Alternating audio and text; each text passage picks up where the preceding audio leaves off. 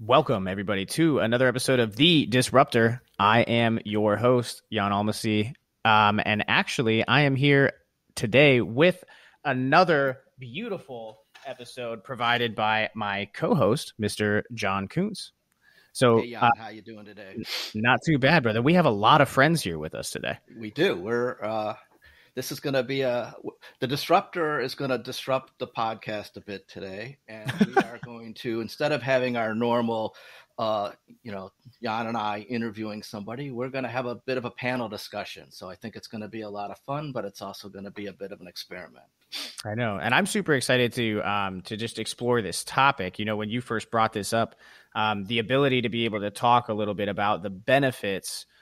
For me personally, and for those listeners that have been with us for a while, coming from a military background, and then also working in nursing and dealing with a lot of psychology and being inside of that space for a long time, I've really come to understand and really grasp the benefits of animal-based therapies, right? And today we're going to be exploring a lot to do with animal-based therapies, especially when it comes to horses. So, John, I would like to just allow you to introduce, a portion of our moderators, and then we'll allow the entire panel to kind of give their names.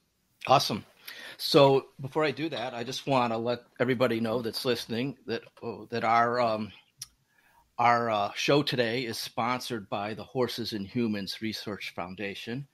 And as you can read on the screen, or if you can listen, I'll read. If you're listening, the mission is through sustained investment in rigorous research. Horses and Human Research Foundation serves a catalyst to advance global knowledge of horse-human interaction and the impact on health and wellness. In addition, the Horses and Human Research Foundation is sponsoring a conference coming up later this month.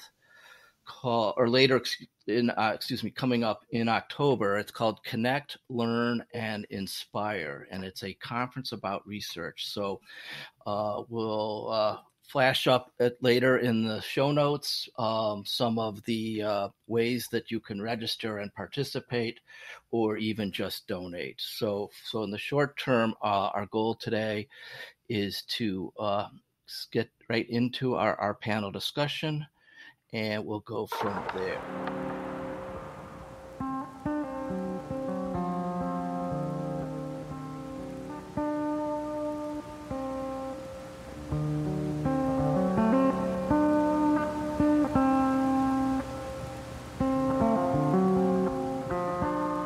Those of you that are listening, or those of you who are watching later, once we release the video, think of this: if we were all in person, we would be in a room and we'd have a couple of panelists up on stage and a couple of moderators. And we're going to give the show over to the moderators in a second, and they're going to work with the panelists and go back and forth. You may hear a interjection or two by Jan and myself, but for the most part, we're going to be quiet and behind the scenes. So with no further ado, let me introduce our two moderators. Our first is Pebbles. She's executive director of the Horses and Humans Research Foundation. She has been there for about a year, I think.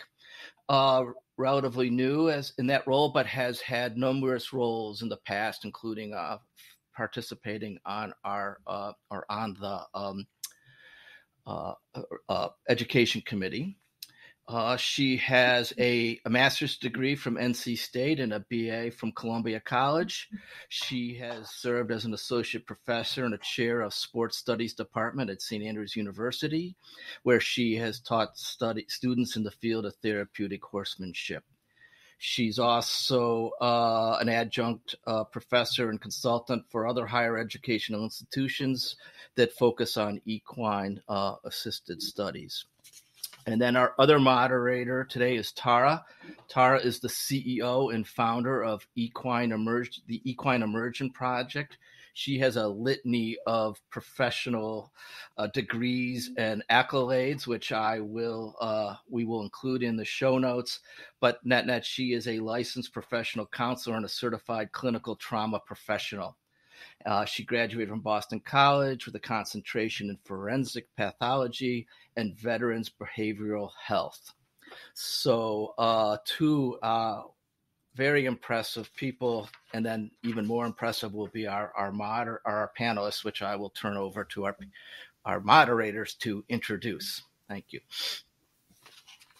Hi, I'm Pebbles Turbyville, and I'm super excited that we're here today to talk about Horses and Humans Research Foundation. And as John read our mission, we are basically about promoting and funding research to investigate horse and human interaction. And we have had a call for grants this year for $50,000 to study trauma and how horses help individuals through trauma. And I am no psychologist, not a therapist, but I have a great group here today to be able to help explain how horses can really help people in those situations. One of our first guests is Martha McNeil. She's the program director. Is that right, Martha? Program director? Basically, she does it all. Honestly, I follow her on Facebook, and she's everywhere doing everything for Dream Power Horsemanship in Kilroy, California. And then we also have Debbie Fisher, who is the founder of Hope for Horses Horsemanship Center in Yelm, Washington. She also has a consulting business for people who want to start a veterans program using horses. And Tara, you're the one who is really have a connection with these two as far as being able to speak the language about how horses help veterans. So I'm going to pass the ball to you. Well, hey, thanks, Pebbles and John and Jan. This is super exciting to be here. Tough topic, certainly, and HHRF really decided to have this year be the year of trauma. Not only for veterans and current events is this a timely thing, but collectively, I would say that we've all experienced some trauma this year, whether it's with our teenagers, adult parents, whatever we've all been going through with work. Very, very difficult year. So I think this is a real appropriate conversation and topic, and kind of a new twist on how another alternative complementary modality could really support healing. So, we often hear go to therapy, but as I've worked in hospitals or in my private practice, no one has ever taken a selfie with me sitting on my couch after a session. People have typically, though, when they come out to the farm and spend a day with the horse, they're taking pictures with the horse. It works. So let's take a deep dive into why and what that even means and why research is so important, supporting that so that we can really move the needle forward and not just say, music therapy works, art therapy works, yoga works. We really want to show how equine therapy works. So we've got two great people. You don't need to hear from me much, but Martha and Debbie, we'd love to hear from you a little bit about your stories. Debbie, you have an incredible story about why you do this work. If maybe you could just kind of share with the listeners a little bit about that, and I think it really gives credence and authenticity to how important this is. Thank you, Tara. It is really important, having the right heart reason why to help veterans. A little bit of background information about me is that I am actually a Gold Star military widow. My late husband, Colonel Fisher, served 28 years in the military. I have two children that also served in the military. My daughter is an Air Force pilot, and my son, a Marine, served in Iraq and Afghanistan. My late husband was killed while on active duty in 2006, and after being married for 30 years, it was very devastating to me. And one of the things that I did personally for myself, we actually had his commander go ahead and work with the family since we lost Randy for 30 days. And one of the things that I did every single day for that 30 days was to take his commander, and I said, the only thing I can do right now is I need to be with my horse. And I said, you're just going to have to come with me. I'm going to put you on a horse, but I have to be with my horse because I just was very numb and just couldn't couldn't really function. But my horse is something that brought me back to being able to feel. In 2009, one of my late husband's fellow workers there in the military who had post-traumatic stress told me about a program called NARA, which was North American Riding for Handicap at that time, their national conference down in Texas. And I went down to Texas and I listened to a panel of veterans tell me how horses had literally kept them from committing suicide and given their lives back. I just in awe. I was tears coming down my eyes. I got to talk to the men afterwards, and they told me in no uncertain terms to go back to the Washington State and start a program for veterans. And it was pretty amazing how God just opened up the doors. I already had 7 horses of my own at that point in time. One thing that was a little bit funny is my late husband, one of his horses was actually a trained police horse and also a jousting horse for the Seattle Knights. And I sold that horse 3 times. And that horse, I would tell the new owner, I said, if it doesn't work out, you just let me know and I'll buy him back. Well, I bought back the horse 3 times. So I knew God had something in mind for Root Beer and I, and it definitely was equine therapy with veterans. Thanks so much, Debbie. You know, it is really interesting on what brought you here was trauma of your own and how we label it post-traumatic stress disorder. However, in the industry, we're really dropping the D. I loved how you called it post-traumatic stress. And even on that, because it's a natural, normal, healthy reaction to a terrible incident. Even more, I think what we're learning in equine therapy is that it's really post-traumatic growth. And that's what we're seeing with the horses, is that it's not a stress disorder. And how do you learn and live a quality life with growth? So maybe Martha, you know, as a licensed marriage and family therapist, if I pitch it on over to you, what are you seeing and experiencing out there in California? Well, can I first tell how I got into the field? Just because I want to. So my brother was actually a colonel in the Air Force, and he was a career officer also. And my dad was a lieutenant in the Air Force, and so I got interested in working with veterans because of their commitment to their people that they worked with. And so I talked with my brother at great length about the responsibility he felt for his airmen. And that kind of got me more interested in working with the veterans in our community. So we started in 2009, we started working with OEF, OIF veterans who were coming back from Iraq and Afghanistan. And now we've been working with veterans, I guess, for 11 years. And we work with veterans of all eras, all ages, all branches, men and women. And so we have 3 weekly support groups for veterans, which are equine-assisted support groups. And so we have 2 for mixed gender groups, and then 1 specifically for female veterans. And these groups meet weekly, and they come to the ranch. And one of the things that we've heard from many people is that it's hard to get veterans who are at home out of their houses to come to therapy, that it's difficult. And so one of the things that we have found with the horses is that it's motivational, that one of the good qualities about horses is they motivate people to come.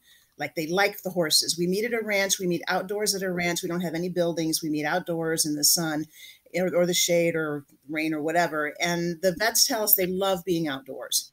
So they love being with the animals and they love being outdoors in an open environment. Many of them tell us it's peaceful here. Like this is the only place that I can relax. I'm not looking on rooftops. I'm not looking for an ambush. I can relax out here. It's calm. It's peaceful. We got birds. We got owls. We got quail. We got horses snorting and kicking and doing their horse things. And it's just a very relaxing pastoral environment.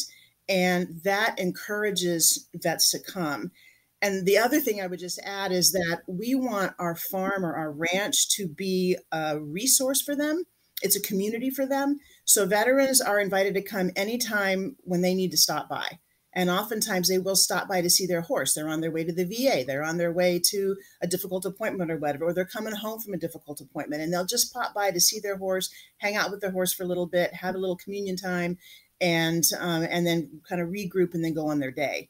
So what we're trying to do is to do long-term work with veterans, just become a part of their long-term support network. And we've had vets get married, vets have kids, they move cross country, we stay in touch with them. So it's just, we want to become a part of their family, a part of their support network. And our horses are really the motivation that makes them come back. They're not coming back for us necessarily. They're coming back for the horses. Martha, that's such a good point. So a lot of people after being separated from the military say they missed that community, right? And have a really hard time reconnecting. So what we see in trauma specifically, or even in any type of transition in life, is sometimes you disconnect from yourself, from others, from your community, from, your family, from, a higher purpose and meaning. So you're right that, people ask all the time, why horses? Why not a llama farm or a snake farm or, what is it? And you're right that it might be difficult to tell your story or get in touch with your story, but you're able to connect to a horse first, which gets you grounded in that time and space, and then a place, and then a farm family, and then your own community. So, Jan, when you returned, and you've served in the Air Force National Guard, did you miss that kind of that camaraderie and community? Was that something you experienced? Oh, most definitely. So when I got out of the Air National Guard, it was an interesting decision because I turned down captain's bars to leave. I felt in my gut that, actually the whole reason why we're sitting here today was a calling of mine that I was experiencing that was not allowing me to sign that promotion paperwork with good conscience, because I felt like I was being pulled to start a business. Right. And so I was like, okay, cool. I have a purpose when I leave the military. So I'm not going to be like those, the veterans that leave and, struggle and can't find purpose and everything else. And was I wrong? Like leaving and taking that uniform off, I think regardless of whether you were a guard, whether you have never been deployed, whether you've been deployed 5 times, comes with a sense of identity loss and a loss of higher purpose. Right. And then dealing with that, actually a lot of the work that I saw at a place called Whispering Grace locally here in Canton, Ohio, where I'm located, got me really interested in a lot of the equine therapies, because they were saying that, veterans were coming in and the conversations that they were afraid to have with the therapist, or that they didn't want to have with anybody else, they were having with the horses. And the horses would always listen. And I talked to a couple of the veterans that were at the location when I was working with Whispering Grace. And I haven't personally experienced the equine therapy. I grew up on a farm, so I've been around horses a lot. So I understand the connection, but I remember talking to one veteran specifically that said that, that the horse listened to him more than anybody ever has in his entire life. And then he keeps coming back over and over again, helps clean out the stalls, helps, do everything, just to feel that intimate connection, and then has the ability to ground himself and have conversations with other people. But I think that transition out of the military, no matter what type of branch, we seem to be very Air Force heavy in here, fly high, aim high, fight, win. Right. But no matter what, regardless of branch, regardless of deployment capability, you take that uniform off and there is going to be a transition period. And I think that this is a beautiful way to be able to assist in that transition. Yeah, it's so funny. You're right. All of us experience, the veterans come, they connect with the horse, and then they want to work, right? They want to do things like cleaning stalls, fixing fences, because they are so motivated and mission oriented. Like Martha said, getting outdoors. When they're cleaning stalls, I thought, God, how can I kind of pitch this as a good thing? Oh, it's aromatherapy. Yeah, that's it. This is aromatherapy. Come on into the barn. That neck CrossFit. Let's do this, But we really want to get back to the science of it. Why does it work? Why is HHRF, Horses and Humans Research Foundation, so invested in rigorous research to say, what is happening? It's great for us to talk about great stories of so-and-so saved their life because of Buddy the horse. but we need to prove the efficacy to stand strong as this modality. So if I can pitch it over a little bit to some of the research, Debbie, you guys did an incredible study with Baylor. Mm-hmm. You mind talking a little bit about what that research was and what those outcomes were? Right.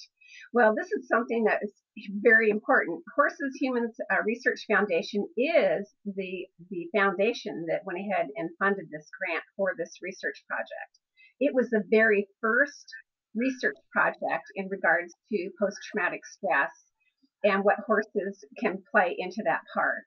We're seeing an over a 50% reduction, over 50%, in post-traumatic stress symptoms within 8 weeks of working with horses. And this is just even on the ground. It doesn't even have to do with the riding. The horse is the key here. And I am just so grateful for the Horses Humans Research Foundation for having that money available. It's so important that we continue. I've been doing internal research since I began 11 years ago, to validate to our community, to everyone, that this is a viable program that we can use for our veterans. And the one thing that I try to encourage everybody to understand too is that it's complementary. We're not trying to get rid of traditional therapies. We are very complementary, and I have a lot of physicians and nurse case managers, when they know that they have one of our veterans in the program, and the veteran comes in for their appointment, and they just don't even want to do anything at all in that appointment. And the doctor can say, well, how's your horse doing? Or, and even say the name of the horse. And then all of a sudden that veteran will just open up and start talking. So I think that we are very complementary. Same thing with family members. I have had veterans where their family members are still back at their duty station, and they've all come here to Joint Base Lewis McChord, and they've been here for years, literally 2 to 3 years. And of course, when they call up on the phone, the last thing that they want to do is, well, hey dear, how was your doctor's appointment? Or, we have these bills to pay. But the family member can say, I saw you on Facebook working with your horse, and that was just absolutely amazing. And then the communication lines it's such a ripple effect equine therapy can have. But we just need to convince the country that this is something worthwhile to pay for, because like Martha and I both know, we do everything by fundraising to raise money. Horses are expensive, and I'm never ever going to charge a veteran, because they have paid the price already. And I just think it's very, very important that this program continue always to be free for our veterans. Debbie, such a good point about families. So you're right. The families serve also. You know that. We all see that. We all hear it. And so sometimes, healing can we can slip in there, and a grandfather who served in Vietnam isn't going to disappoint his 12-year-old granddaughter who wants to come out to the horse farm for a day at the farm. So it is kind of a sneak attack in there of how we can really engage. And then healing becomes kind of a family conversation. So it's healing without actually labeling it as therapy. That's so important. And Martha, I see you shaking your head, absolutely agreeing. Can you speak a little bit on that, on how you kind of get people engaged and what the horse does for that? Well, the story that came into my head, Tara, was we had a mom who was deployed, I think 3 times to Iraq, and she had 2 little boys at home. And when she finally came home to stay, she sent us the most beautiful letter about what it had meant to her to have her children in our Horses for Warriors program while she was deployed, because they would send her photos there of their kids riding. She would have conversations when she could call home. They told her about their horse. They told her about what they were doing at the barn. And she said it was the first time that it wasn't just tears and when are you going to come home, Mom? And she felt like her kids really had a support system at home, and that being deployed, that gave her this incredible peace in her heart, knowing that the community was supporting her kids, and that the community was helping to really surround her little boys with love and support while she was over there serving. And it makes me tear up thinking about it, because it was really a beautiful moment. But we took care of that family until they moved out of the area. After Mom came home, we continued to do work with Mom and the kids. We've had many families where we have, vets who come and bring their kid with them. My kid needs community service hours. Can she clean stalls while I'm here in group? Absolutely. Oh, my wife wants to come. Cool. So we've had spousal support groups through the years, off and on. But we try to involve adult children, little kids, parents, siblings, everybody. We involve the whole family. And we have a lot of what we call family days at the ranch, where that's our recruiting tool, is we invite the veterans and their families to come in order to get the kids and the spouses hooked. And then they make the vet come, because the vet sometimes is a little reluctant, but if their kids or their wife wants to come, they'll come.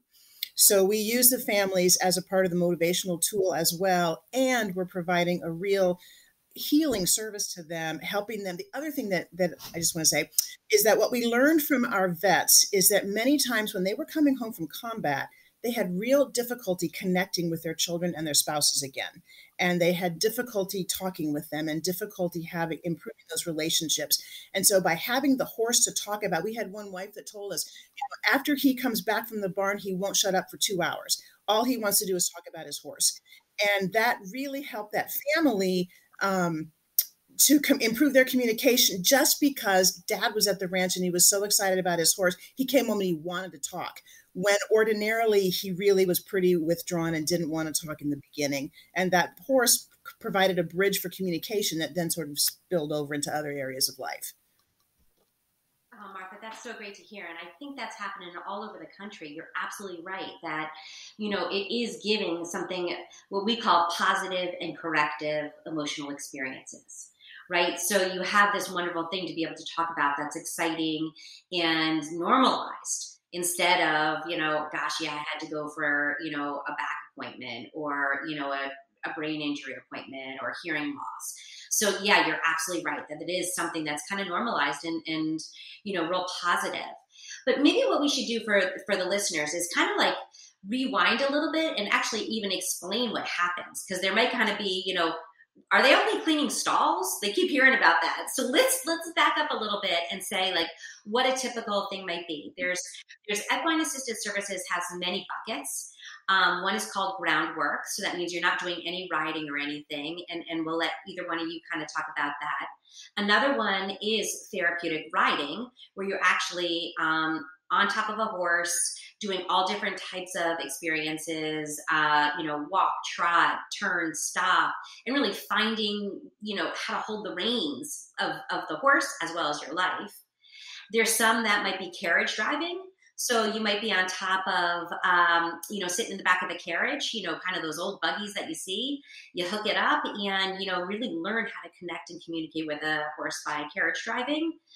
And vaulting, that's actually gymnastics on a moving horse. That's a really wild experience. You can see a picture here of somebody actually in a saddle, but no hands, just really that trust. So, Debbie and Martha, why don't I let you guys kind of talk back and forth a little bit about what actually Equine-Assisted Services even are and what you guys offer. Well, I'll talk about our horsemanship. The only therapists that we do have at our place are the horses. And even though we keep the veterans on the ground for the first 8 weeks before they go into the riding, and a big part of the reason that we do that is that a horse, being a prey animal, is a lot like a veteran that has post-traumatic stress. And they're always at that state of hypervigilance, looking around for what the danger is. And the other thing that they do is whoever is a part of their herd, they're going to be paying attention. So in a horse's world, the more eyes and ears that are paying attention out in the pasture, the safer they're going to be, keeping that cougar from jumping on their back and eating them. And when we partner up a veteran with a horse, they'll stay with that very same horse the entire time. And the thing that's really great about this is now that person is a part of that horse's herd. And that horse is going to, whatever is going on inside the veteran, say for instance, there's quite a bit of high anxiety. The horse is going to be very, very nervous and hard to work with. It's going to be fidgety, looking around, because as far as they're concerned, that veteran is telling them there's danger around here somewhere, and I better be ready to run away from that danger. And so what's really great is that immediate biofeedback for that veteran on really what's going on with them. Many of them have been at this state of hypervigilance for a long time. They think it's their new normal. and it's not normal, and that horse is going to call them on it. I just love our horses because they are the best lie detectors. These men and women come to our program, and they just look really normal to begin with, but that horse is going to tell you the truth, what's really going on inside, whether their heart is racing or their blood pressure is up. And so if that horse is very fidgety, it's hard to work with. They need to learn how to become the leader for that horse. And so by doing this on the ground to begin with is much safer. It's also been a very positive thing for my horses. Horses that do the same thing over and over and over again have a tendency to burn out very quickly. And by having them learn how to become the leader for the horse, it makes it easier to work with the horse. Plus, my horses stay in the program longer too, which is really great. The one thing, Jan, that I just really appreciate you guys is you're all adrenaline junkies at heart. And so what I'm doing is just teaching horsemanship skills. And like you saw in that last picture, these veterans were walking over that 30-foot balance beam that was 18 inches wide with no hands, of course, a long time before I ever even tried it. So I just really appreciate being able to work with these men and women and give them that new adrenaline rush that is a whole lot safer than what they were used to do. Tara, I can tell you about our program. So we offer groundwork, which most of what we actually do is on the ground now. We also have carriage driving, and we also do have horseback riding. Right now, we don't have any veterans that are riding because of physical injuries. So we have had so many vets with back injuries, knees, ankles, just all shoulders. And so we haven't been able to do as much riding as we used to because they're just in the middle of putting their bodies back together after their service. So it's been difficult with the riding, but the carriage driving allows people to do more work with the horses than they can do mounted. So we do have vets who are doing carriage driving right now. We have a ton of groundwork happening, which I find is every bit as satisfying. When we first started, we had young vets who were just back from Iraq and Afghanistan, and they were all jacked up, and all they wanted to do was get on a horse and run. And so we worked with that for a little bit, and that was okay. But now that group of vets, in our experience, is getting older, and their injuries are catching up with them. And so now they're going back to the VA for back surgery and for knee surgery. And so now they're actually happy to be on the ground working with the horse. So we can accommodate people in wheelchairs. We can accommodate, people on crutches. We can accommodate anybody to work with the horses. We have miniature horses who work with our vets if we feel like it's not safe to have a big horse around. And so we're very flexible, very accommodating, but most of our work at the moment happens on the ground. The next group happens in a carriage. And then we have a few vets who are still riding, but right now, not a whole lot. But we're flexible, and we go back and forth with the equine activities because the horse is the constant. And then what the activity looks like just depends on the needs of the individual person at this time in their life.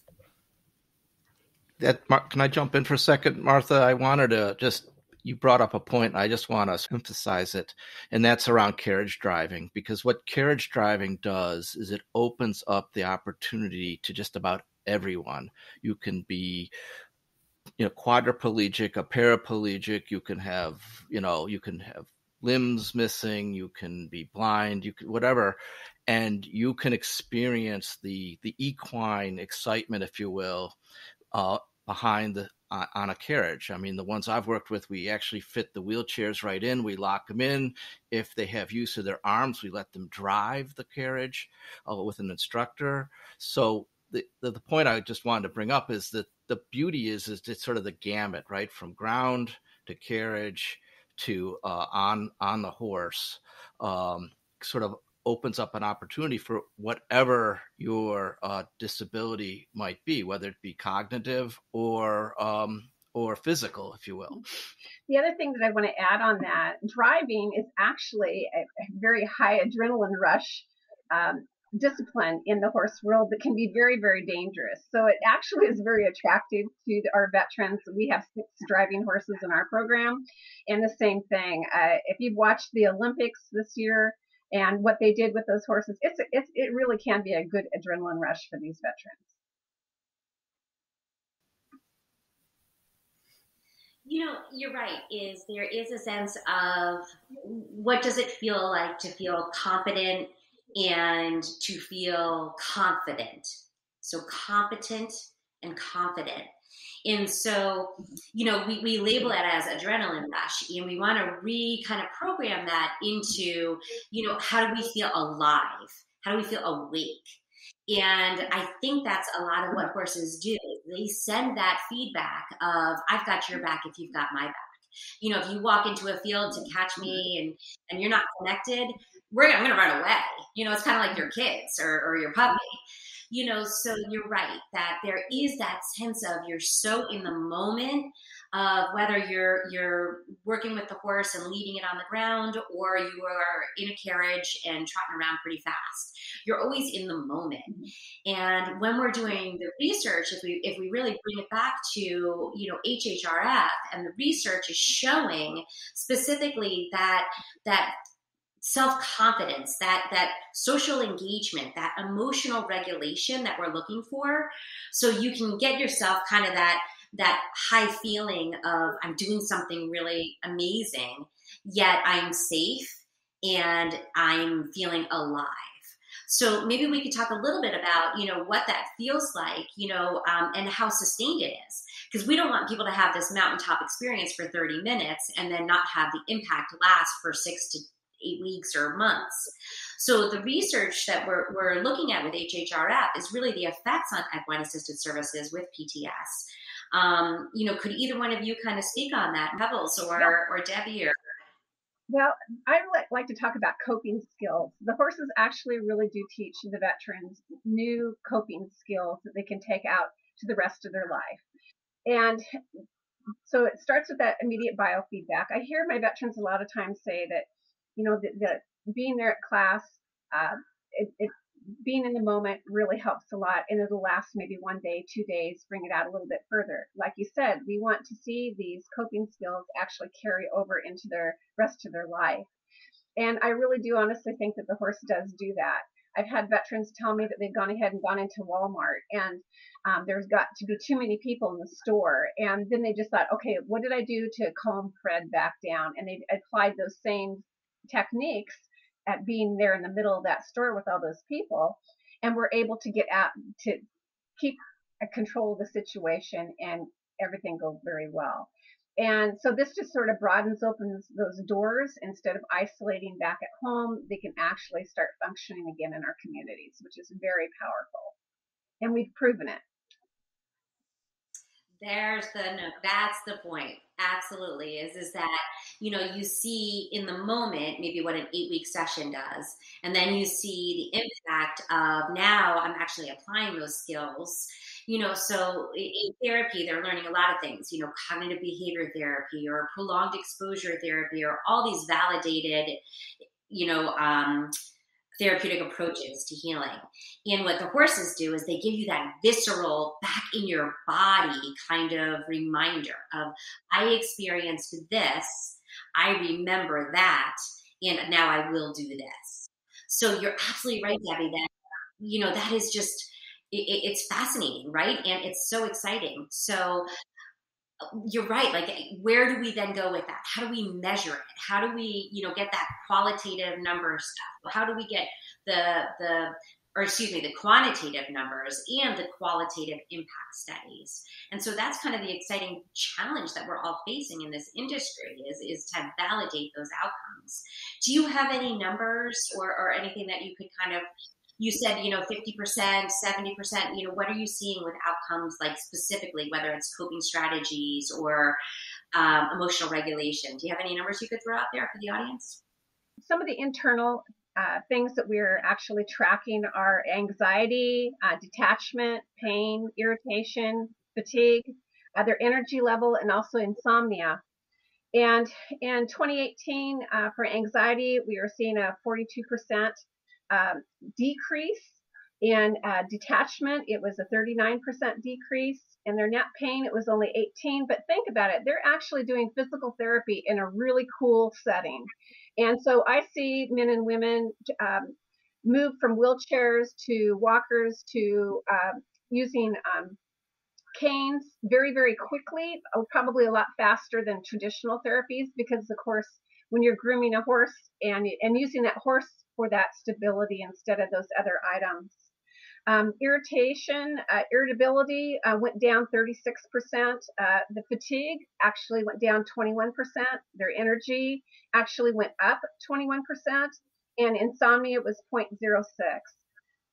And then that was for 2018, 2019. The scores even got better with the anxiety reduced by 51%. Their detachment was 46%. And so on. And so the thing that I like to tell on the consulting side, when I have people that want to go ahead and start programs with veterans in equine therapy, is that they really need to be doing internal research. There's multiple reasons why to do it. One might be for the fundraising part, to validate why people in the community need to support your program because of the results that you're getting right there at your center.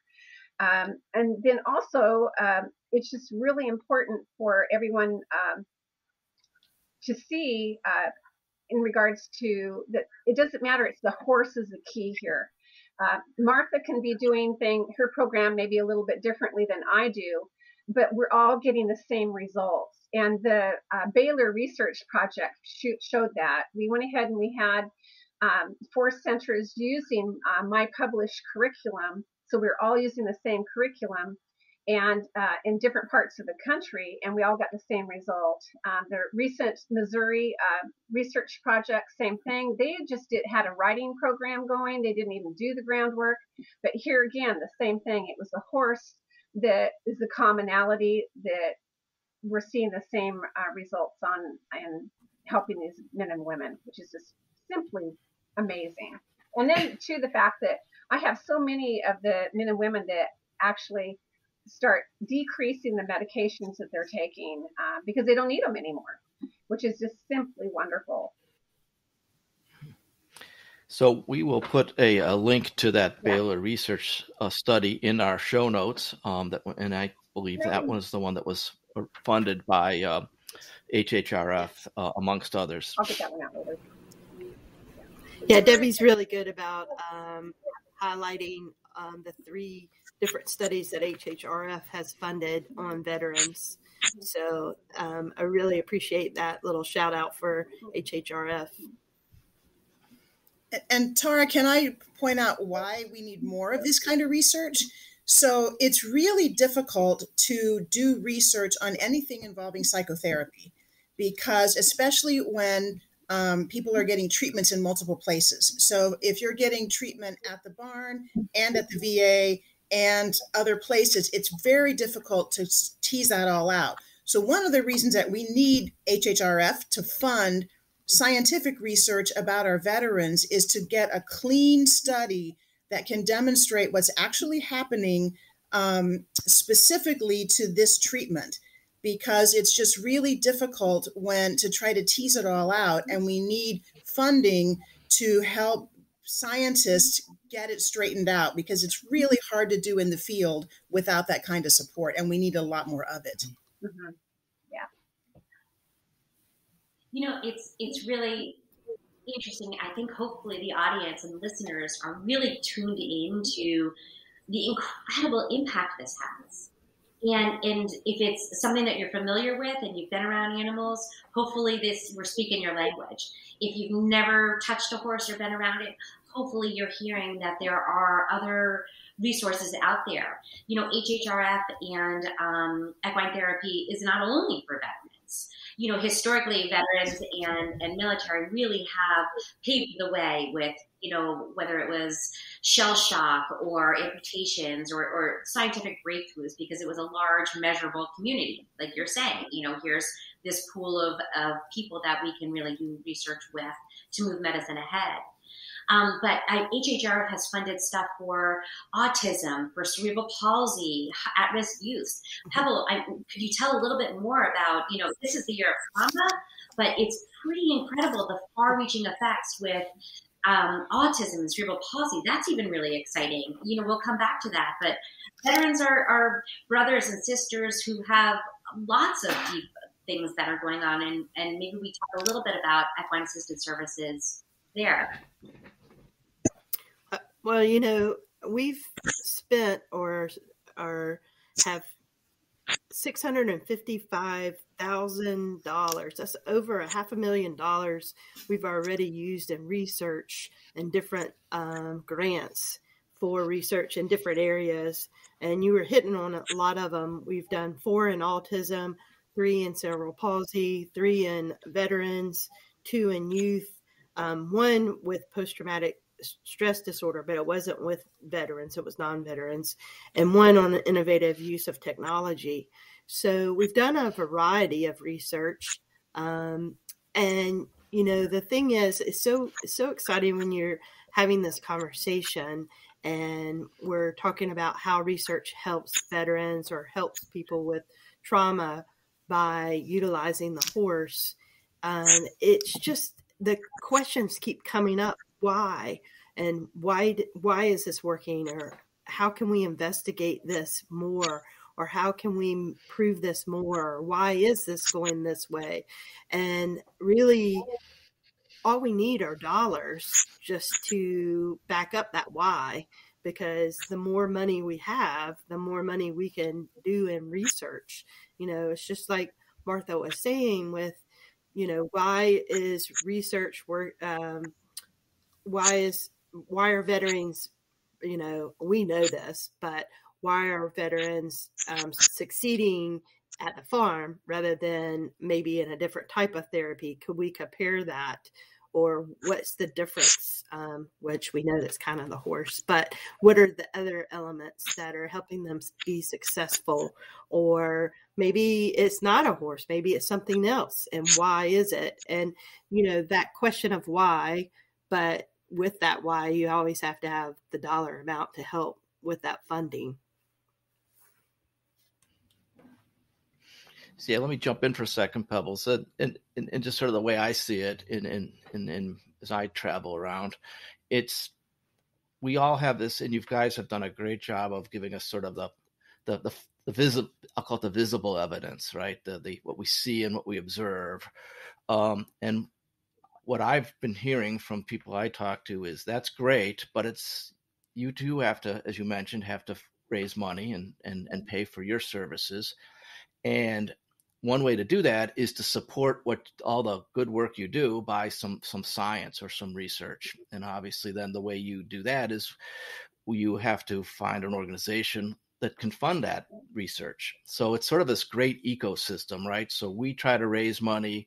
We then we put a call for grants out to submit the research. We fund it. The research is then published, and then it flows down to organizations such as yours so that you can use it in your work, either to provide better services to your constituents, or just as important, use it to help raise or do your own fundraising. So I see this as a sort of an ecosystem that keeps going around and around and around. Right. Like Debbie had mentioned, the Baylor Baylor University study by Beth Lanning, that's been cited 9 times in other research. So not only did she provide us research, she's also doing a foundation or setting a foundation for other people to do research. And that also has been read over 1,000 times that we can track, that we've actually physically tracked. And the same thing on a different note was the effects of therapeutic riding on stress levels in the young adults with autism spectrum disorder. That was done at Slippery Rock University by Dr. McKinning. Basically, that's been read 18,000 times. Like, as a reference, people have read it 18,000 times. So we are not only providing that money for research, but we're also providing it that's helping others do research. So it's a huge stepping stone or stepping blocks.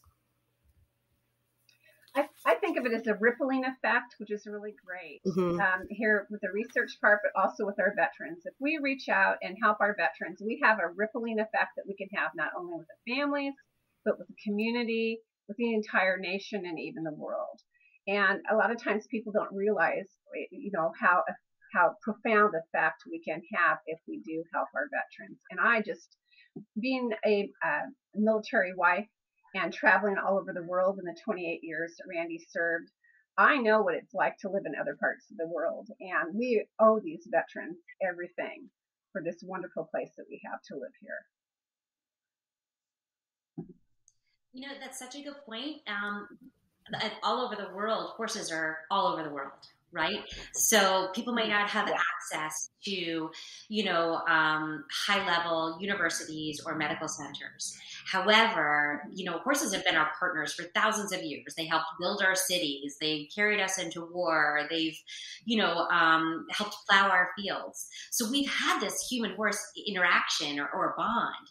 And now to be able to partner in another way and really explore why, it just wasn't that long ago that they helped us go, into the store to down the street before cars. So Jan, if we kind of, bring it back to, you said you grew up on a farm and, your understanding of this, kind of as both a veteran and as an ICU nurse, and during a pandemic, what do you think your listeners need to hear from us that kind of gets them the buy-in or helps them really understand what this could be?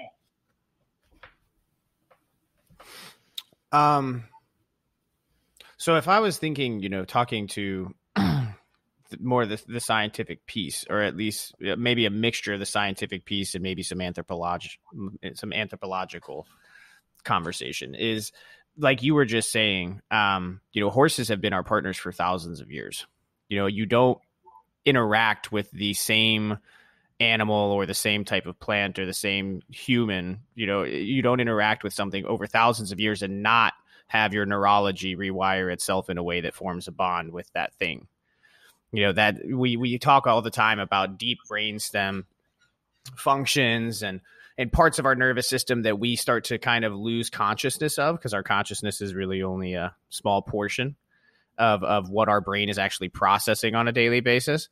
And if you start to think about what that subconscious does when you interact with an animal, especially an animal that has been a part of the human race's, journey on this earth for such a long period of time, that intimate connection is an amazing thing. And growing up on a farm, there was something to be said about taking care of that animal, feeling that responsibility to something other than yourself gives you purpose. And that's a beautiful thing, because it meaning is so hard to find. When you get disrupted, no pun intended for the pod, when you get disrupted in life and you're thrown off track, and whether it's as simple as of a situation as mine, which was just taking off the uniform at the beginning of the pandemic, or somebody that has been on multiple extremely difficult deployments and has seen, friends pass away and has seen a lot of, traumatic stuff come back, you're still, for that person, regardless of what scale they experience that identity loss, they still experience the identity loss. And so for that person, that individualized experience is still a feeling of lack of meaning, And so for all of my nurses out there that are dealing with PT, like the negative situations that have happened because of COVID, with all of the pressure that has come from working at the hospitals, with all of the, I could spend an hour just talking about what it was like working in the ICUs during COVID. It's the closest thing that I've seen to kind of military-esque exposure, like the volume of traumatic experiences that people are being exposed to in the hospital systems is, if you're listening to this and you are a healthcare professional, understand that just because it is our calling or our vocation to care for others does not mean that it is not okay for you to care for yourself. That's a great point. It's something that I've battled for a long time. It's something that, between being in the military and nursing, I have a servant's heart. I think that my choices in career path kind of show that. And a lot of times we have difficulty admitting, or not even admitting, we have difficulty acknowledging that we have an empty gas tank. because we believe that there's so many other people that are relying on us to have a full gas tank that, we're not willing to have that conversation with ourselves. So maybe you don't need to have that conversation with yourself. You don't need to have that conversation with another person. Maybe you just need to have that conversation with a horse. Yeah. Well, and Jan, that's a great point, because what I've learned or noticed or observed over the years was when you are working with a very, very large animal, and all of a sudden you have a responsibility to take care of it, even if it's just to groom it or to saddle it or bridle it or take it out to the pasture or to the paddock or to feed it or whatever. It's very simple things. You all of a sudden stop focusing on what's important to you, but you start focusing on what's important to the animal. And it could be the same with dogs and I'm sure other animals, but I think the mere size of the horse also has a great impact. And I think you guys alluded to a lot of that, and so much on why we spend time on groundwork first. I will tell you, I was not a very good rider, but I was really good at cleaning out stalls and curry combing horses. And, I could win the saddle derbies and things like that. But so it's just, I think you're onto a good point. It's and one of the reasons I wanted all you folks on the Disruptor podcast was because we have had a year of disruption, not only in physical and mental disruption through the pandemic, but certainly in my world, in the technology world, we're seeing extreme digital disruption and experience disruption. And so I think I wanted to spend some time just grounding us back onto how to cope with some of that and how to help the world, if you will, at the end of the day. Jan, I just wanted to address what you were talking about with first responders. I know that there's actually been some research being implemented already about first responders and how Equine-Assisted Services have been helping first responders, and not only just the research, but I think that it's a great program that has started out of disruption in the sense that firefighters, EMTs, nurses, doctors, all that have been on the front lines of this COVID have had an opportunity to, at some facilities, because a lot of our Equine-Assisted Services centers actually had to close down due to COVID. Some of them even went out of business just because they didn't have other funding resources. Some had to look at alternative revenue streams. But one, they decided, you know what, we really need to offer this service to our frontline responders, which are, the medical service. So from that, it kind of, it offered a service, but then some international programs started doing some research with it about how it actually helped those responders with their stress and trauma themselves. Pebbles, yeah, that's so cool.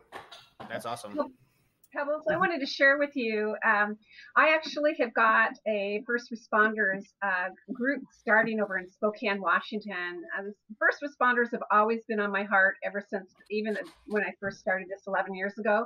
But I've stayed so busy with veterans that I didn't have time for that. But on the consulting side, not only, do we have this first responders center starting over in Spokane, but we've also got another program starting over in the Philippines for the active duty Army over there.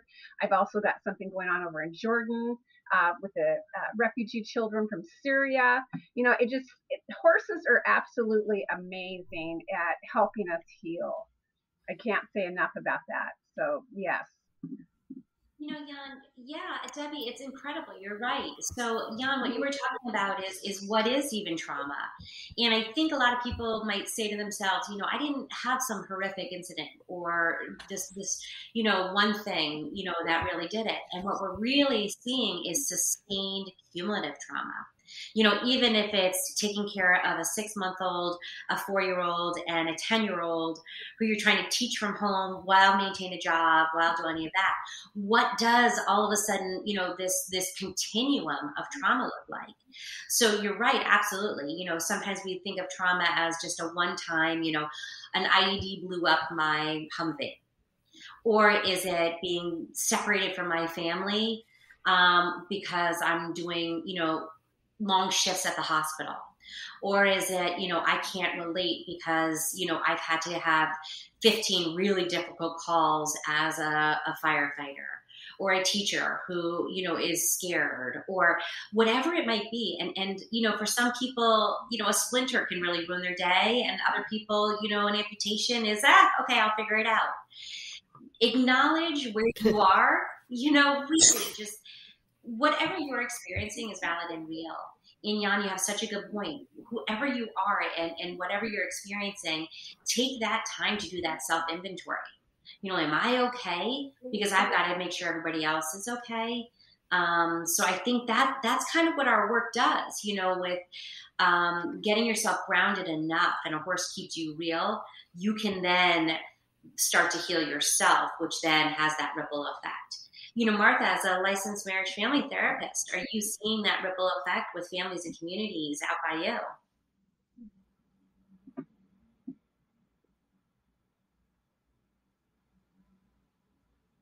Oh, Martha, you're on mute. Take yourself off mute there.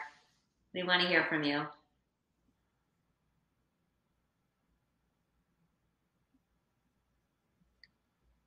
All right. As soon as we figure out those technical difficulties, so when we're talking about, the concept of trauma and the concept of kind of sustained stress, horses there's been research that showed that cortisol levels decrease. So you measure the cortisol level of the human by swabbing inside their mouth, and you measure actually the cortisol level of the horse, and both are matching as decreasing.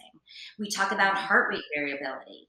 When we're really anxious and upset, our hearts, really are dealing with a lot of that stress. And what we've done is we've done research where, a heart monitor's on the human and on the horse, and you start to mirror, kind of like when you're hanging out with a friend and you're both real chill and relaxed. You start to kind of do the same, like cross your legs at the same time or scratch your head at the same time. And you're like, what was that? That's what horses do, is you start to slow your respirations, because they breathe slower respirations per minute with us. Their heart rate's slower. Their temperature is warmer. So, that stress response of feeling colder and your blood not flowing as well. So that's what we're talking about with the biofeedback. And that can be for anyone, whether it's children at risk, autism, cerebral palsy, all of those benefits. Jan, I think you have a really, really good point there of what is that horse connection. And you said, a little bit about anyone who is struggling right now, who do they reach out to? We'd love to be a clearinghouse for that, Horses and Humans Research Foundation, and a place for you to explore those options. What do you think your listeners would need to hear of where do we even go to find out more about this? Well, for you guys, are you asking like resources as far as like my connections with Whispering Grace and then talking to you guys, or? Yeah, do you think your listeners would want to know, a few of the large organizations that really do kind of work with HHRF, or maybe Pebbles, are you the one to answer that? Partners that we do on the Animal Connection. Oh yeah, my listeners would 110% benefit from that, because when it comes to the listener demographic, it's a lot of first responders and medical staff and military when it comes to the listenership, just by the nature of my jobs and, over the course of building the show. So, for everybody listening, pay attention to what's about to be said, because it's going to be some cool resources for you guys. Oh no, the pressure's on. Dun, dun, dun. I know. Well, one of the things is with HHRF, we are a resource so that for really research, but we also promote those centers who have been accredited by PATH, which is the Professional Association of Therapeutic Horsemanship International. But we also support other centers that do other types of programs that might be a GALA or E3A, I'm trying to think of other ones, Tara, that you might know of. Yeah, so those are acronyms, right? Military gets, that we're doing an acronym. So PATH, again, PATH, that's the Professional Association for Therapeutic Horsemanship. And they have all types of certified therapeutic riding, carriage driving. I'm an equine specialist in mental health learning. I know Martha is a certified riding instructor. Another one is EGALA that Pebbles just mentioned. That stands for EAGALA, Equine-Assisted Growth and Learning Association. Again, that's Equine-Assisted Growth and Learning Association. That one is on the ground with a therapist, and they do really good work on helping people in groups heal. Some other organizations, E3A, that's a really fun one. That's, that's a mouthful for me. Equine Educational Experiential. Did I get that right? Yes. Yeah, you got it right. There you go. So they do really neat, like corporate team building. So maybe you guys had, someone maybe lost their life in COVID, or a event that you want to really empower your employees after, being home and now coming back together. E3A is a great organization to get through some of that. Debbie and Martha are also really involved in a lot of other organizations, but we want to just throw out a few of those for you guys. One big one that I do want to point out, because sometimes we kind of think, just in our own little United States or North America, but really what we're talking about is international. And HETI, HETI, which is the Federation of Horses in Education and Therapy International. They also support research. They just had a virtual, what was actually a hybrid Congress in Seoul, Korea. And that's where I actually learned, Jan, about the research that was being done on first responders in Equine-Assisted Services. I was surprised at how many centers were actually doing research in that area. But HETI is a great group or organization that is also helping us with research, and it's international. So great. Hey, let me just jump in for a second, just to let we will put all of these links in the show notes. One of the things Jan and I do as part of the Disruptor podcast is we try to democratize this information. So it will be sent out to all of the participants, to Debbie and Tara and Martha and Pebbles, and be utilized as they see fit, whether it be on their YouTube channel or on their Facebook page or things like that. So we will have links to all of that and a little more detail on each of the four, two moderators and the two panelists. So just don't those of you that are trying to write all this down, don't worry about it. We'll get you covered. I think that's a great what point. We're hearing today is what's so exciting about all of this is that we are coming from a place that healing is a collaboration, not a competition. All of us have different ways of healing or doing things. And as long as we're all collaborating and supporting each other, getting the information out to each other, that's what this is about, and that's what the Disruptor seems to be about, is, come up with these really cool ideas. What's going on for you? Make it real, pay it on. If horses aren't for you, it might be for somebody that your neighbor or something. So I think the Disruptor is such a cool experiment and experience, for your listeners to kind of access these really amazing opportunities to learn. And we're just having fun talking about, trauma. What's wrong with us? Well, one of the reasons we started this podcast was Jan and I got talking about just the whole world of, and again, from a technology background, the sort of this technical or digital disruption. And it's really sort of moved into I'll call it an experience disruption. And sort of our tagline is, are you Blockbuster or are you Netflix? Are you the taxi cab industry or are you Uber or Lyft? Either way, you are being disrupted, whether you And then you throw on top of it a global pandemic, and every human being on this planet has gone through some sort of disruption over the last 18 months or more. And so what we try to do is give people insights on how to deal with disruption, how to either become a disruptor by offering new and unique approaches, sort of why we wanted to have you guys on this show. Or if you are being disrupted, how do you, from a business standpoint, how do you survive? How do you, not go out of business? Or from a human perspective, how do you just cope with any sort of disruption that you might have, whether it be a trauma disruption or a cognitive disruption, or just you're trying to deal with your business. It's, you're the taxi cab driver and Uber's coming in and cleaning your clock. So that's sort of the whole goal of this show and sort of why we put it together. Jan, when you got inspired by or even accepted maybe kind of the invitation or the pressure to let us all come on here, and do a new thing where, here's a bunch of ladies talking about horses. I think it was really brave of you. You had no idea what we would really present with. So thank you so much for taking the risk. Yeah. We really appreciate it. And, is there something that you could think that maybe your audience might want to ask Debbie or ask Pebbles or me, or Martha? Anything that you think would be really curious or quirky that maybe we're not addressing?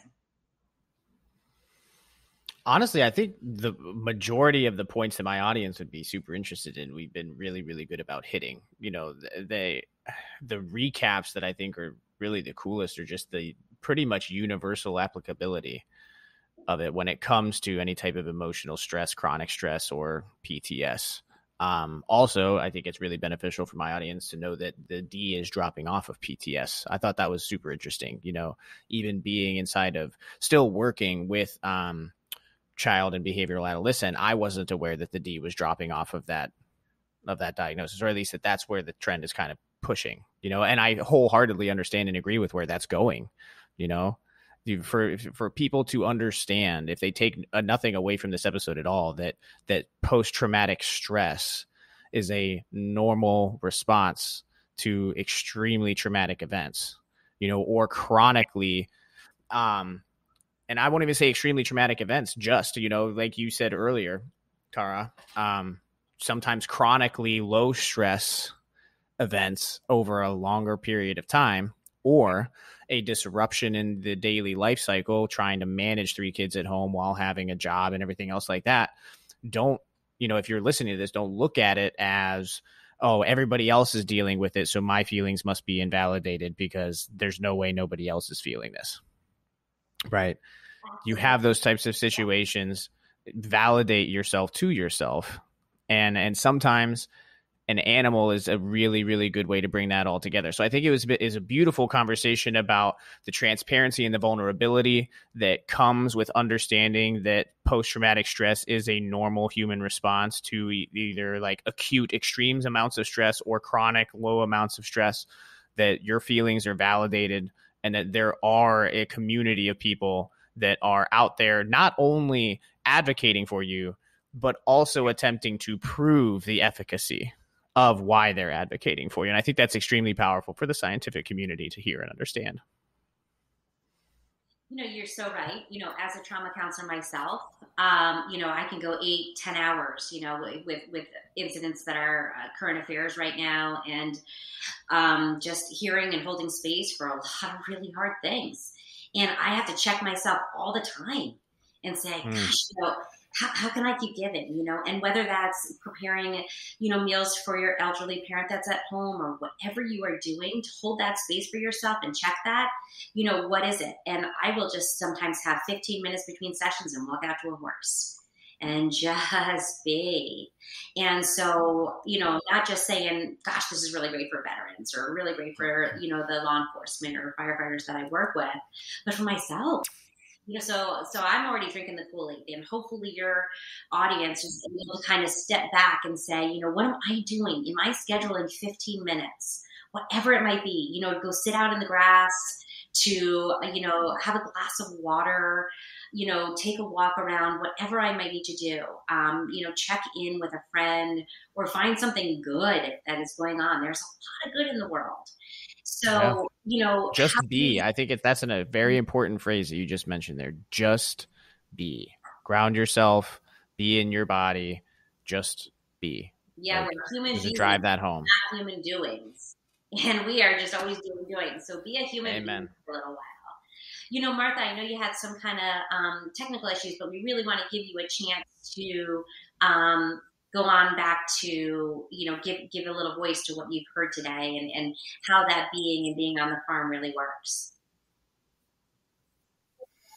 Yeah, I apologize. I am on a farm and my internet connection is like it, so I apologize for that. But I just wanted to a family member, if you're a provider, if you're a healthcare provider, there's a place for you at a program near you. And the horses love to help. They really do. They love people. They love to help.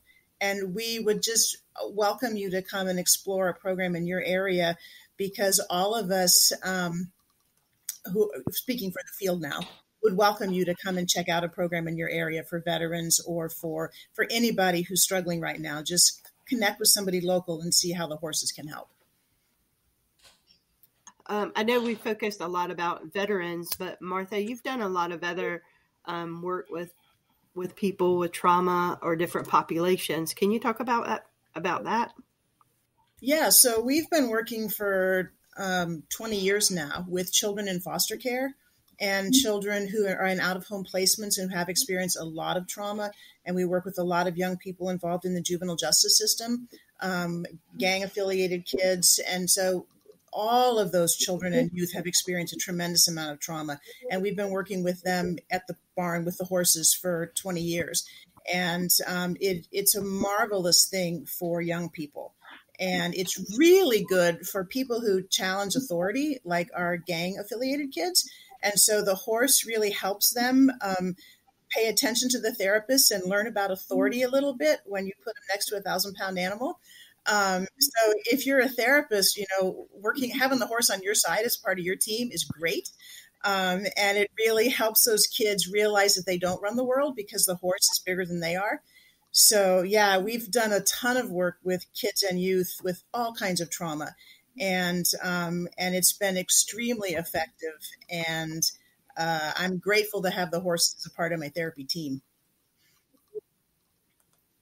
Debbie, do you have any stories that you could share a little bit about, just kind of what actually is happening and something that really touched your heart or why you think that the funding for this research is so important? I have so many stories, but I do have a couple I'd love to share with you. I had one an airman. He was actually a loadmaster in the Air Force that came to our program, and he was a career military man and totally broken. And when he first came through the door, he could hardly even look me in the eye. It was just really profoundly sad at the state that he was in, this very hollow shell of a man. And he started working with a horse by the name of Abby, and he didn't want his photo taken, nothing. He just, leave me alone, and went to the horse and progressed. And as time progressed, he just absolutely blossomed. And not only did he learn his horsemanship skills and actually even learn how to ride other horses, but he actually competed in extreme mountain trail. And that was the one where we saw the picture of him up there on the balance beam, riding that horse with no hands, and the partnership that he developed. And it's just absolutely amazing. These men and women, they're worth saving. I'm just so proud to have the honor of being able to serve with these men and women and give them their lives back again. And so Richard is, like Martha had mentioned, we stay in contact with these men and women as the years go by, and they love to come back to the farm for vacations even. And Richard was actually here this last summer. He now lives in Arizona. And so it was just so nice to see him again. And these horses really do remember their veterans. And that's one thing that I think that really surprised me, is how our horses have lots and lots of veterans. and how they actually even remember them. Another one was Kathleen Still. Jan, you had mentioned in regards to, I have a huge percentage of my veterans that come through my program that are either medics or physicians or that type of thing. It's probably over 50%. And Buddy, this is a Missouri Foxtrotter here that you see in the picture. And Kathleen was a major in the Army, and she was a nurse, an operating nurse, and she had just seen way, way too much. And it just, for her, she'd come out to the farm and she'd see Buddy, and, it really was helping her. That immediate biofeedback on where she was at really made a difference in her life. And it would, last for, the day, and then it would last for a couple days. And then she would notice that she'd have a drop off, but then she would look forward to coming out and seeing Buddy. Her granddaughter was diagnosed with cancer, and she actually passed away. And Kathleen, one day, she says, I just can't do it anymore, and actually had a revolver in her mouth and was going to pull the trigger. And then all of a sudden, it just was like a picture in her head was Buddy, and she just knew that Buddy needed her. These horses do. They depend upon us so much. I think when military men and women lose their purpose in life, these horses give them their purpose back. And even if it's not something that they're going to stay with a long time, whatever that heart's desire is, that horse actually helps them feel that what that heart's desire is again, so that they can go ahead and pursue it. And so Kathleen, I have had so many veterans tell me that their horses have kept them from committing suicide. It's just, it's very humbling, and you really realize how important this work is for our men and women. Yeah. So thank you for sharing those stories. You're absolutely right. That's tapping into a whole nother part of what people are suffering with. And if we stop pathologizing, right, and putting it into the medical industry of, is it social, is it emotional, is it physical? Really, sometimes we're talking about spiritual injury, right? That loss of just meaning and purpose, and what are my values, and what is happening in the world? Is the world a safe and good place? So clinically, we call that moral injury. But to get away from that, what that really even means is can I trust? Am I worthy of love? Can I give love? And so something that may be so hard to do with another human because maybe you've been betrayed or have lost that connection to, is the world safe and good? Are people worthy of that trust? Horses can really give you that spiritual connection again. So I think sometimes what we talk around, because research, it's really, really hard to prove that type of thing. However, now really the industry is partnering with pastoral care. Many hospitals, I work with Mass General Hospital all the time, and, they have as part of their program pastoral care that do rounds with the doctors. So, is spiritual healing, is prayer, is whatever you believe in, are you nourishing, that sense of what keeps you going? And it could be as simple as, Buddy the horse needs me. And so I think that is some of the life-saving stuff that we see, really difficult to measure. And that's why HHRF is looking at it beyond even just rigorous quantitative research of, 21% of this, or, is this a significant impact of, do you feel better? And the applied sciences and the, single case design, those have legitimate modalities to be able to offer in the research community. So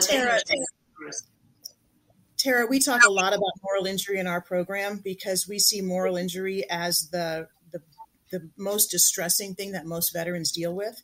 And one of the things that we've learned in the research about moral injury is that one of the ways that helps veterans and others overcome that is volunteering. And volunteering in the community gives you a sense of purpose. And so volunteering at the farm is a part of our treatment program for our veterans. And I could just give you an example of that. We had a young man who had come back from Iraq, and he was the most withdrawn, closed down veteran I'd ever met. He would not talk about anything. And I didn't know his story. I didn't know anything about him. But we had a group of kids coming out to the farm, and we invited the veterans to come out for this work project and help these kids. And so this guy said he wanted to come. I said, great. So that night, I started getting messages on the farm answering machine. And about once an hour through the entire night, this young man kept calling and saying, I'm going to be late, but I'll be there in the morning. And an hour later, there's a message, I'm going to be late, but I'll be there in the morning. And then like every hour through the night, this veteran was saying, I'm going to be late, but I'll be there in the morning. And I knew that he was having a super hard night. I knew that he was probably suicidal, but he showed up at the ranch in the morning late, and he looked terrible. He looked like death warmed over. And I asked him, I said, do you want to talk? He goes, no. I go, all right, well then go out there and help these kids paint a fence. So they did. We never talked about it. But about a year later, I got an email from him, a book where he explained what was going on that night. And he said, I had a gun there. I was drinking. I couldn't get the pictures out of my head, but I knew if I could hold on through the night, I would be at the ranch in the morning. And he said, that's what got me through the night. And that young man now has graduated college. He has a great career, but it was going to the farm to volunteer. He said, I told you I'd be there, and I was going to be there because I told you I'd be there. So that's just an example of how volunteering can help veterans have a purpose and just get through the night, get to the morning, and then everything gets better after that.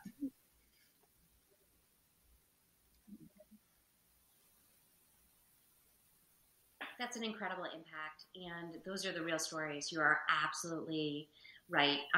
Hopefully hearing these stories kind of after hearing the research and this leaves you with that calling, maybe to get involved with us.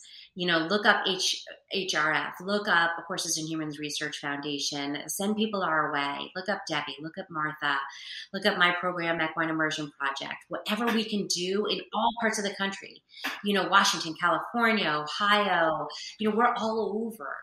And we want to be here to serve those who have served and to help you, get the word out. So John, I'll kick it on back to you and Jan, and thank you so much for allowing this space for us to be able to, spread the word.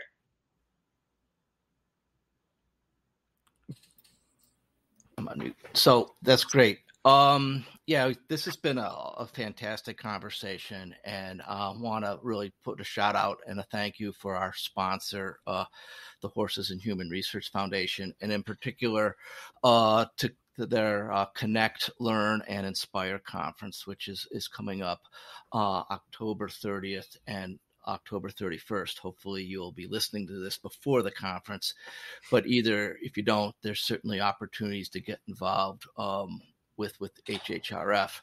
Also want to give a quick plug to our panelists. And let me go find it. In particular, Debbie's book, which is called Stopping Veteran Suicides with Horses, A Promising Approach to PTSD. And we're going to drop the D. You're going to have to have another edition published. But it's I know most of us have either read it or had used it to prep for this podcast. And so it's I always like to plug anybody that has a book.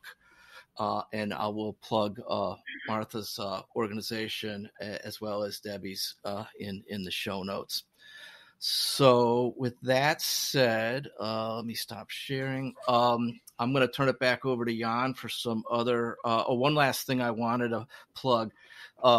This actually I'm going to plug for our next show. So we've talked the next it may not be the exact next Disruptor segment, but one of our segments on the books to be recorded in the future is sort of another way to deal with disruption, whether it be, again, digital disruption or cognitive or mental or just whatever disruption. And so we are going to be interviewing an author of another book called The Art of Stopping, and it happens to be a relative of mine, David Kuntz. And so it's another, we'll look forward to, we'll be recording that in the near future. So Jan, with that, we're actually an hour and almost 45 minutes, I think, into this. So I'll give you the last word. All right. Well, first of all, this is a something that we love doing new things when it comes to the Disruptor, or it comes to Apex Communications Network in general. And so being able to be a part of a panel, especially around something that is so early on in diving into the tangibility of the scientific research and hearing all of these amazing things coming from counseling perspectives and therapeutic perspectives and equine perspectives. And I mean, it's just been an amazing journey being able to be a part of this conversation. So I'd like to express my gratitude to everybody for stopping by today and, and allowing us to have the ability to facilitate this. And then for everybody that's listening, throughout this entire episode, I think if there's one thing that I've really been able to glean is that there's a community of people that cares. If you are one of these people, and I'd say these people as in I'm one of them, if you are a person, the only qualification that you need in order to be okay with relying on somebody else to help you through a situation is being human. Being human means we are a social creature. We have been from pretty much the time that we formed civilizations, and they're finding out that happened earlier and earlier. It seems like every year they're uncovering some new civilization that they found that, takes us back another 1,000 years. So we've been together for a very long time. And for a very long period of that time, horses have been a part of that life. So I would challenge anybody that is listening to this and kind of got their curiosity spiked to go to these resource websites and to interact with these people's brands and really dive deeper into what this research means. Because I think that you'll be pleasantly surprised that it's not just a bunch of woo-woo stuff, that there is a lot of scientific evidence behind it and that it is backed and that it is beneficial to all of these people. So that would be my final call to action to the audience. And, until next time, I hope that you guys stay curious, you keep challenging the norms, and you keep chasing your apex. And keep being disruptors. I'll talk to you soon, guys. Have a great rest of your days.